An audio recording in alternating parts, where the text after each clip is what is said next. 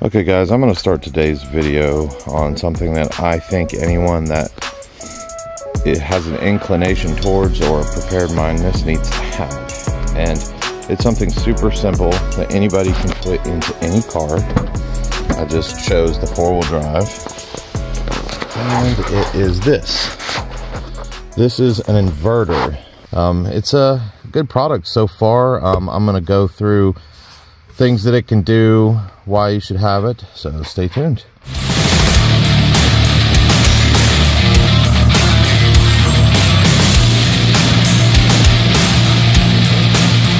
Okay, first things first. You will need to, with this particular one, run a wire from the battery back to the back of the car. Now, this is just for higher, like 1100 watts, 2000 watts, things like that. You can buy the 250 watts that you just plug into the cigarette lighter if you don't need any sort of, heavy draw. But I wanted something a little bit more, because this is the vehicle that we take for camping and, pulling the camper and all that. So I wanted to be able to run like a cooktop or something of that nature. So we'll start here. This was like 18 bucks also on Amazon, and I'll put this in the link as well. So it's just a breaker fuse. So right now you have no power.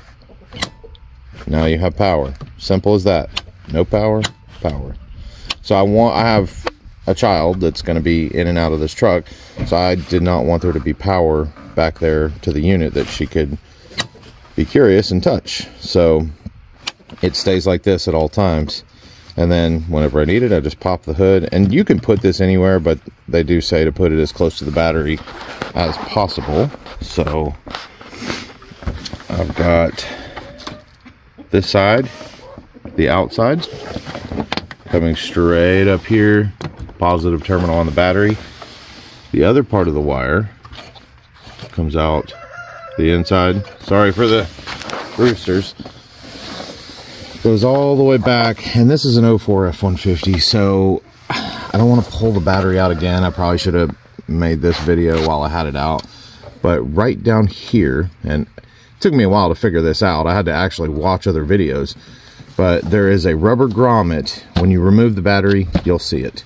There's a rubber grommet that goes from the engine bay through the firewall to the cab, and I used a coat hanger and some heavy duty tape and forced it back into the cab, and then you can run it through.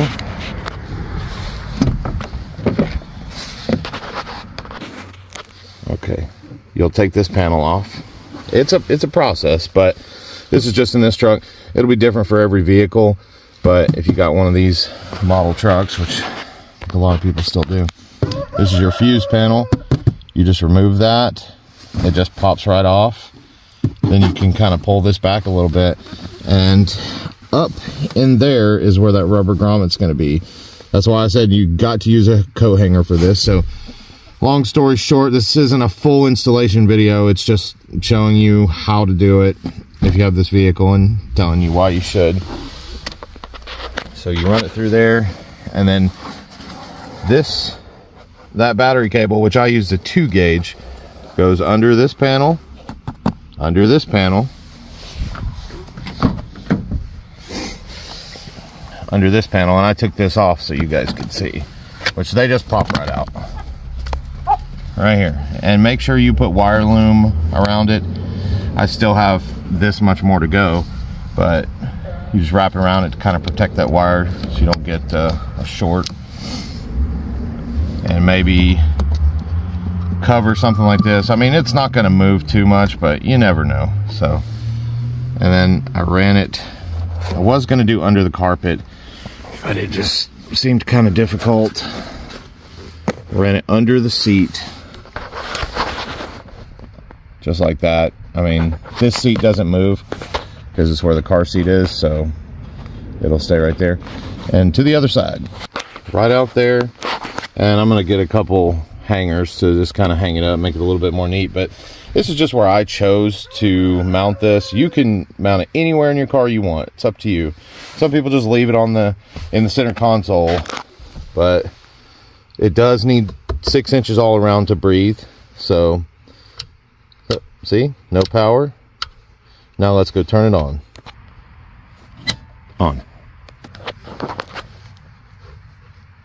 And we have power. So there's all the readings that it shows, and this one does come with a remote, but I'm never going to use it. You just turn it on here, and it's just an on-off remote, and it has the weirdest battery that I'm not going to go searching for every year just to be lazy and not reach back 4 feet. So this was $100, Amazon, 1100 watts, comes with a battery, pure sine wave inverter. And here's the connections. That wire we ran from the engine bay, that's just your positive. So just like that. There's your fan.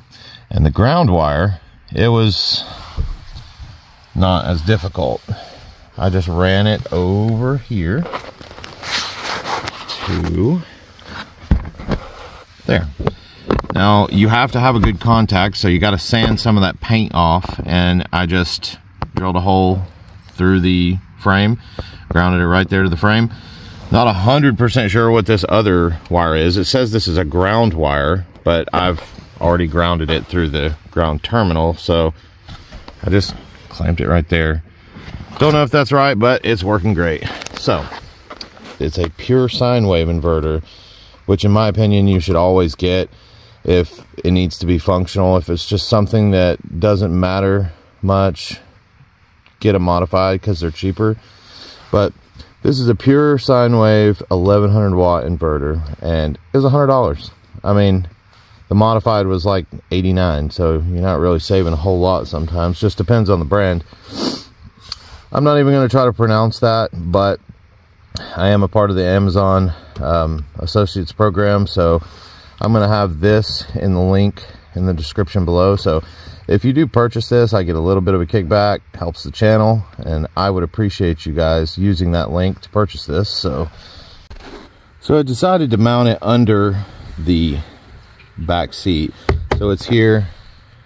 I use just self-tapping screws on each side to mount it, and it's very sturdy. And then when you don't need it, flip the switch, boom, don't even see it, out of the way, and you can actually run. There it is right there. You can just plug something in and run it out the door and be able to run whatever you need. The reason you need something like this could vary between person to person. I mean, you could be stuck in the snow, nowhere to go. You can cook with like a cook burner or something, or you can charge a battery box. See? This can keep your car from dying. You can run the vehicle, charge this, and I'll show you. So right now it's already full, but you can plug it up, and now you're charging. So anything with AC power you can charge. I mean, this is your light. You can charge your cell phone, because as you see, it has USB, Type-C, and 2 of these ports. And I mean, that could help in a pinch, charging your flashlights, charging your power banks, your cell phone. I mean, anything that you would need AC power. You could just use the vehicle you're in to charge USB, but if you got an older vehicle, maybe you don't have that. So this would be pretty helpful. So turn it back off, and I am going to plug up something else. Sorry for the not ideal camera work. I'm kind of stuck in between a door and the seat. There's not a lot of room back here. So this is just your regular space heater. And I think this is a good example for the limit. It'll do pretty much anything under this. This is what's going to draw more power than anything you could really need. So, all right, we're on. And right now I'm going to start with just the fan.